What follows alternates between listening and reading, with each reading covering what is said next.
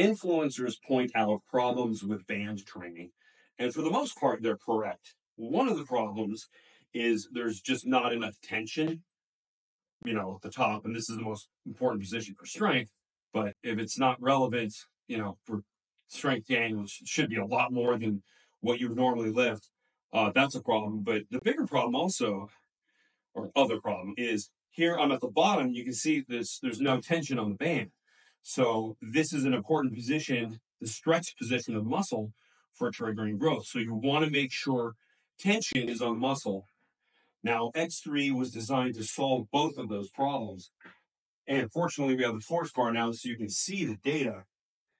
You can see as in the stretch position of the exercise.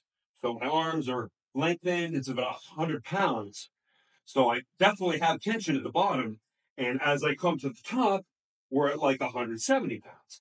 Now, I'm going to do repetitions until I can't get to the top. This is something we call diminishing range. And what it really is lengthened partial. So once I can't get to the top, I shorten the repetitions. So I'm just doing repetitions in the range of motion that I can get to, which puts extra emphasis on the stretched portion of the movement, thereby guaranteeing much more growth.